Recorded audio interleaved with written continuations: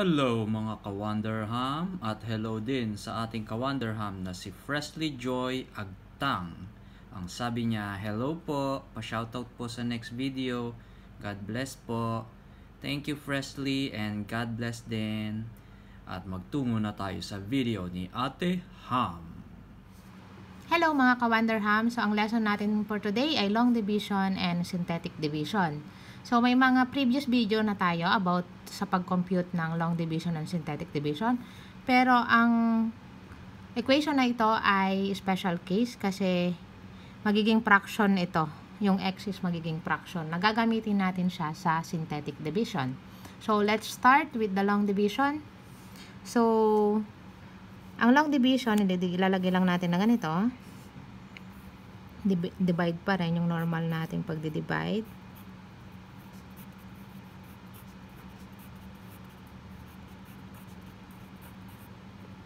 Then yung divisor natin, lagay natin dito.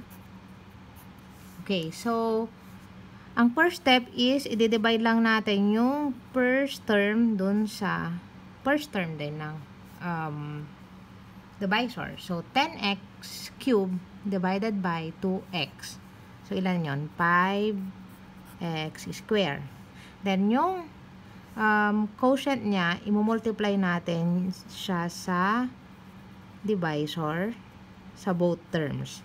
So, 5x squared times 2x is 10x cubed. 5x squared minus times negative 1 is negative 5x squared. Now, ima-minus natin to. So, pag minus natin, 10x cubed minus 10x cubed, 0 yun, diba? So, cancel. Dito, 5x squared minus negative 5x squared. So, ito magiging positive. So, magiging ganyan na siya. So, 5 plus 5x squared na yung mangyayari. So, 10x squared, bring down 75x. Okay, so, 10x squared, divide lang natin ulit siya sa 2x. So, ilan yon? Plus 5x. 5x times 2x equals 10x squared. 5x times negative 1, negative 5x. Ma-minus natin. So, 10x squared minus 10x squared, 0 na yan. So, positive 75x minus negative 5x. So, anong mangyayari pag dalawang minus yung magkasunod? Ipa-plus natin. So, 75 plus 5, 80x. Bring down negative 40. 80x divided by 2x. So, positive 40. 40 times 2x is 80x. 40 times negative 1, negative 40. So, pag negative natin dito, minus natin, 80 minus 80x, 0. Negative 40 minus negative 40, magiging 0 na rin yan kasi pala magiging plus yan. So, negative 40 plus 40 yung tsura niya. So, wala siyang remainder. Ito yung factor niya or ito yung quotient niya. So, i-check naman natin siya via synthetic division. So, paano pag synthetic division?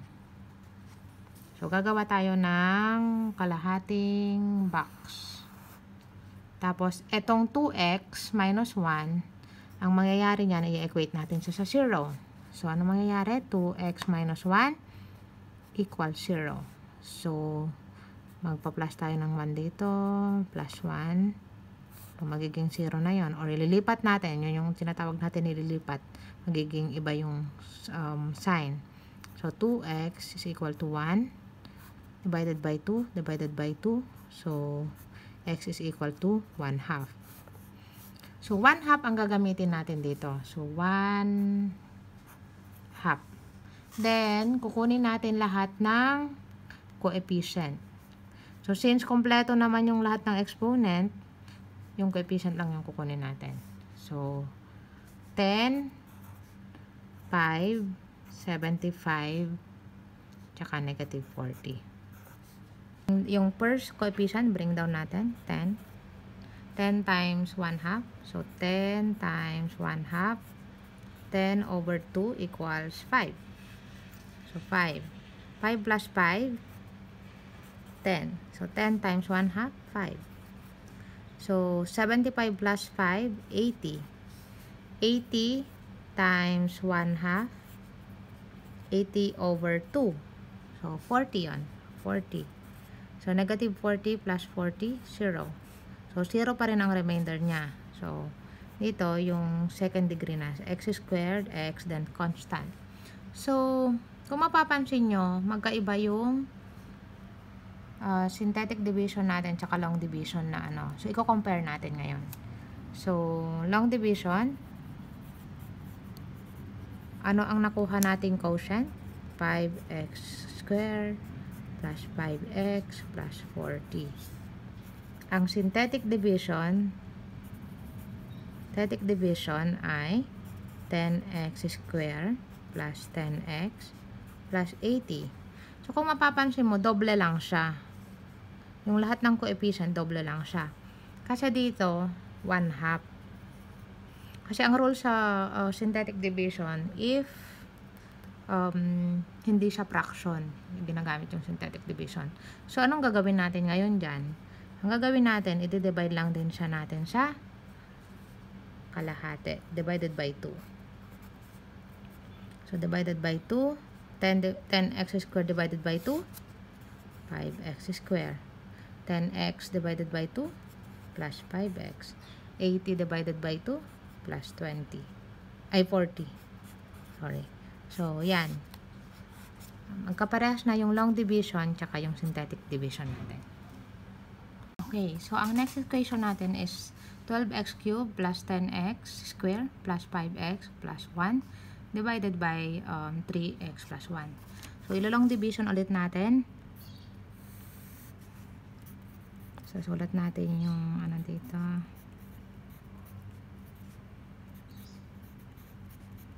And then 3x plus 1. So, anong sabi natin? First term, tapos divide natin sa first term din ng divisor.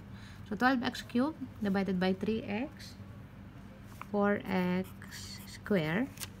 4x squared times 3x, 12x cubed. 4x squared plus, times 1, magiging positive 4x squared. So, minus natin. So, 12x cubed minus 12x cubed, 0. 10x squared minus positive 4x squared is 6x squared positive. Bring down 5x.